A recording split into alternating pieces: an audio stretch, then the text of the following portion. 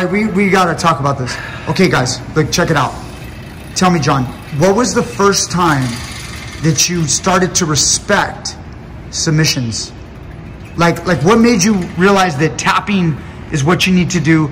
Otherwise, it's going to lead to really bad stuff. So I would say initially it was kind of like in phases. In the beginning, just didn't know anything. And it was kind of like, what is this? I'm getting submitted, I'm tapping, I'm getting tapped. And it took a while before I learned to actually apply a tap to somebody. But in the beginning, where you just didn't have any skill, no mat knowledge whatsoever. But it wasn't until about 4 years ago where it was during an application of a submission on a training partner. And it was a scissor sweep with a wizard. Oh, I remember this. Training partner had wrestling I know exactly shoes on, the one you're talking about. And it snapped his shin. And it was basically like a modified, it was a scissor takedown. It was a scissor takedown. Kani Basami. Yes. And after that, when that injury happened, it made me feel so concerned and reflective about it that I said I have to reevaluate, number one, how I apply submissions, mat maturity, where I'm at, who I'm doing it with, and also to myself. If I'm in a compromising position and I don't know how to get out, I have to tap, reset the position, and then study afterwards to figure out where I'm at on the mat. But why not just muscle out of it, Eddie? Why not just muscle out of it? Try. Yeah, like all your strength. Just give it your best. You're going to learn through losing. They say failure is the best teacher. It's true. To an extent. You want to fail on your way out of an orthopedic surgery, and do you want to fail on your way out of a rehabilitation physical therapy program? We're in this game for the long haul. And see, that's the difference. That's the one thing that makes submission different, is we are doing something that you can't just fail, because sometimes failure and keep trying and having all that kind of like stubbornness is just going to get you hurt. It's true. It gets you hurt. It makes us different in every other discipline. Think about it. It's like, no, you just keep trying. You can, but you need to have an application as to why you should be trying to improve on the technical aspect and mat maturity. That's where the trying should occur. It shouldn't be, I'm resisting. Anybody can do that. And I think to a degree that's fine when you're in an MMA fight, high level competition, and you know maybe this little edge will get me out. If you're in a street altercation and you have to fight, you have to. Fight's a fight. You gotta fight. A fight is a fight. But we need to be well here. We need to survive here. We need to have the long game here in terms of preservation and awareness in order to be successful when we do need this. Okay, so the biggest one was Kani Basami. You fucked some kids later. After that. It was Andrew. You fucked up Andrew. Name drop Andrew's leg. Sorry. All right, Eddie, what's your story? Like, when did you respect submissions? I want to say my first attempt in learning, like the failing part, that little acronym is, I want to say my leg, when I don't even know, it was like 2004. I didn't even know jiu-jitsu. I came from like wrestling, a little bit of wrestling. So we're on the ground and he gets me in like this straight, like ankle lock, I want to say. Like this part of his bone was literally on my calf. Yeah. And he's just like wrenching. And I'm like, all right, nothing's going to happen. And I swear to God, I felt like my calf like almost like separated. Yes. And it happened so fast and I just tapped. Yeah. And that was my first attempt. Like, wait, I need to figure out what was that? Like, do I stand on my foot? It put me out for like a week, but then I understood like, hey, that's something I need to understand. Like, so this brings up this crazy subject that is so important. Like, it's like a little kid. He's screwing around, and then his dad grabs the belt and whacks him with the belt. Yeah. What is the point of that? It's like, hey, boy, I'm going to whoop you, and when you get whooped, you're never going to screw up again. You're not going to do what you did wrong. Yeah. So the pain of that submission, you've never forgotten. No, it stayed with you. Yeah, even till this day. It's like your dad or your mom whooping your ass. Yeah, so whenever I'm in that position, even I still remember like, fucking move, get that, freaking move, get that leg out. So now you know to tap, and the ego kind of goes away because you know that the consequences could mean severe. How long did it hurt for? Like the next day? The next day, like walking around on it was like, damn, brought me back to I should have tapped or I should have learned. So, and that, some people learn their lessons and some people don't. Yeah. That was a great analogy, right? The belt. But that's physical reinforcement. That's how we learn, right? We don't put our hands over the stove and fire, because what's going to happen? We're going to burn. But we've all been burned before. We've all been burned, right? So this is what I'm talking about. As a coach, I'm stuck in this situation, John. Right? No, but go ahead. Let me reflect. We don't do that repeated task, right? When oh man, that's the submission. How about this? When I see that flame and I see that fire, as I approach it, I know how to deal with it. I know to put the water in the pot. I know to keep distance. I know to turn on the sparkler safely. I am aware. I am one with that element right there, because I could play with danger appropriately. Calculated risk. We're not just going over there, putting the pot on the water, turning it on, high heat, and boom, we burn ourselves over and over again. We're not learning. We're not progressing forward. Control the fire. It's control. Everything is control that we do. Our mind, from when we jump onto the mat, to when we warm up, we do our drills, to when we're applying everything, is efficiency and control. And with that said, when you have those rights, when that state of mind is there about control, efficiency, how to navigate this dangerous element, we have a higher probability of not getting injured. We can play the long game. And those are very important elements to embody, to have as your commandments, have as your system of being on the mat, right?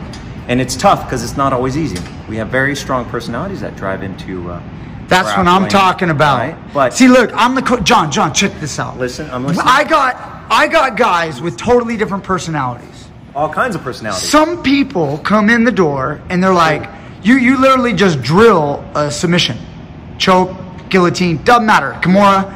They feel the pain. They go, oh, that shit's real. I want to tap. But you know what? You got the tough guys. Don't look at me. Damn! You got the tough guys. And the tough guys, like Mendagas, like Anton, dude, there's so many guys.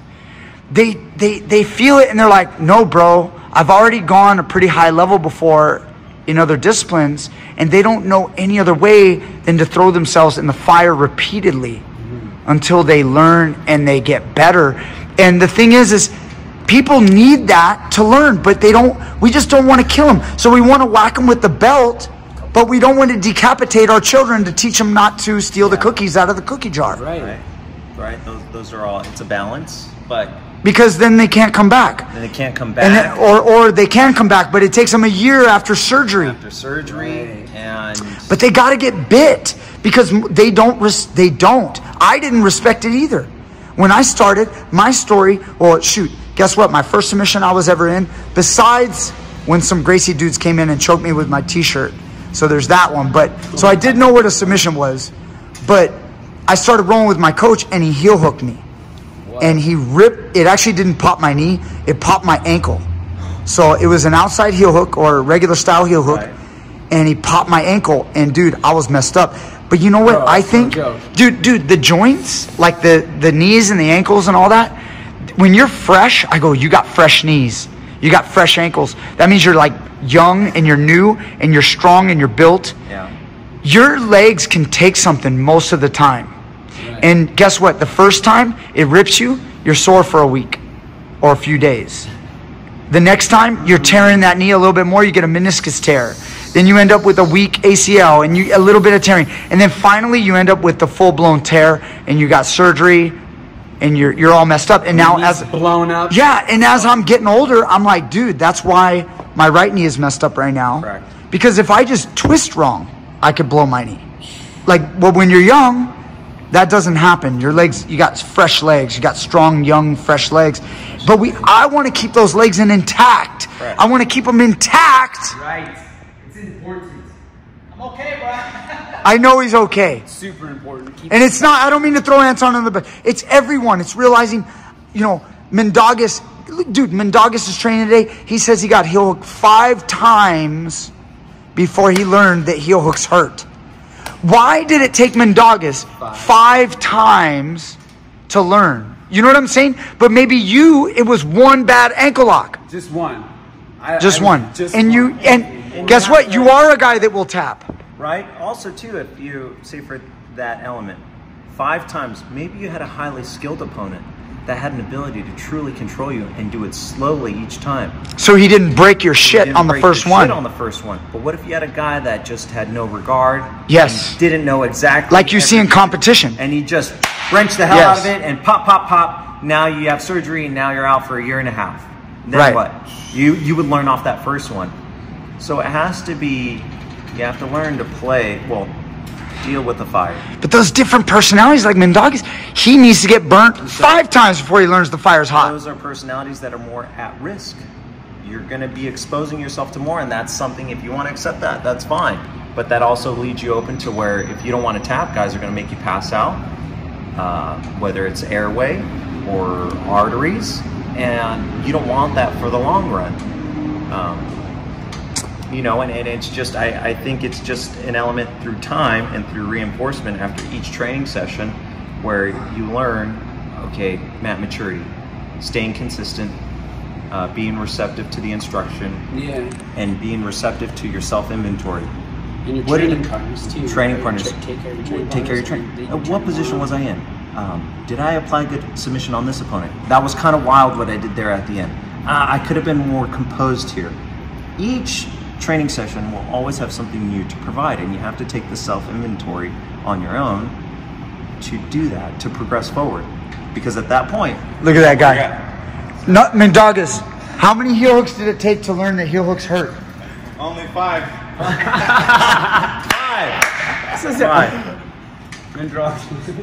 Now, Mindaugas, when they were applied to you, were they applied slowly or quickly? Was it somebody... Quickly. They tried to hurt me all the time. Oh, what? No, what? But after the first one, what did you say to yourself? How did you reflect? I tried to do a poker face. That didn't happen. Yes, it didn't happen. Okay, and then the second one. What was the second one? And in MMA, I believe heel hooks don't really like. I believe you can keep going in MMA after a heel hook if you're tough. If you're tough, yeah, right. In those elements where you have to push yourself. It depends on the heel hook. It depends on the heel hook. But if you got Craig Jones on you, Lusamir Paul Harris, if you get Gary Tonin on you, Ryan Hall, they shatter your leg. Look at BJ Penn. Right, I was just watching it last night. He turned the wrong way. BJ Penn's tough, right? Yeah, he turned the wrong way though. Look what happened. Right? Hey, you're caught. You're caught. You're caught. You got to tap at that point. He's a black belt, whatever degree, and he turned the wrong way. Hey, Mindaugas, some people make mistakes in fights. Ryan Hall's a freak and the best in the world at doing it. At that. He's so, the best. Anyway. I think right now, I don't see anybody else aside from Gary Tonin, Gordon Ryan, Nicky Ryan, the Danaher Death Squad, Greg Jones. Lachlan Giles. Yes. Who else? But there's others. But there's others. Yeah. There's some 10 Planet dudes that are real good. In terms of like specializing in those positions, I have Ryan Hall as All right. So getting back to the subject, we have to. It's not easy because you could just say just tap out. Yeah. But the point is, human beings are naturally, we're different, and we all respond differently. So some human beings need to be trained to learn it. I say this with experience. Tapping is the best way to do it. But we need to tap. I have to teach someone to tap because they won't tap because they got to get ready for competitions. Even Mindaugas knows this. You got to get ready, so you got to fight it until you tap, right? Until you get hurt a little bit. Everybody's got to get hurt a little bit before you learn. Except for those few guys that just straight up respect it. But you know the guys that straight up respect it, they're not fighters. Mindaugas. Those guys that just tap all the time, they're not ready to fight. You have to have you have to have the a healthy balance where you at that point, I'm resisting, I'm fighting. I don't know how to get out. I need to figure this out. Tap. What do you say? All right, John said his piece. I want to say control it, and if they don't tap, just let them know that they're stuck and they have no other. We're talking about training. Yeah, we're talking about training, Mindaugas. What do you say for training? For the heel hooks? For really any submission, because what if somebody grabbed a Kimura and just said, I'm not going to tap, I don't feel it yet, and then you just went full blast and blew his shoulder out? Yeah, I mean, I think that the offensive guys fault all the time. He has to control, the submission. See, good wisdom right here. I like that. Especially with the lower belt. Yeah. Yeah, see, that's wise. from a very tough guy right here who's like, fuck it, let's go. 5 times, let's keep going. All right, anyway. Let's go. Let's do it. Anton, tell me. Don't tap. Tap if it's gonna break. How about that? There you go. That's good advice. All right, guys. Thank you so much. I know this was long, but it's really important subject. If you guys have not watched, Henry Gracie has a great video about how you take care of your training partners. That's super, super important. Taking care of your training partners. Learning how to, like, if the submission is happening, sometimes you have to give a little bit so that they don't blow themselves. And then sometimes you can have a conversation and talk to each other and say, hey man, I think you got, but then what happens is like, no bro, I'm fine. Just keep going. Let's go at it. And you want to go hard. You want to get better. Guys. Who's that? It's tough. It's tough. But it's not easy to just say, just tap. I keep repeating myself, but it's not. We do have to learn. So it's a balance, guys. Just please stay safe. I'm getting older. I'm 42. I got a bum knee now. Yeah. Right now. So just don't break each other's shit. Try to go nice and easy. Try to talk to each other and then hurt them a little bit so they feel it. And then they'll learn to tap. That's all I can say. I still don't truly have an answer. I'll see you guys next time with more great stuff.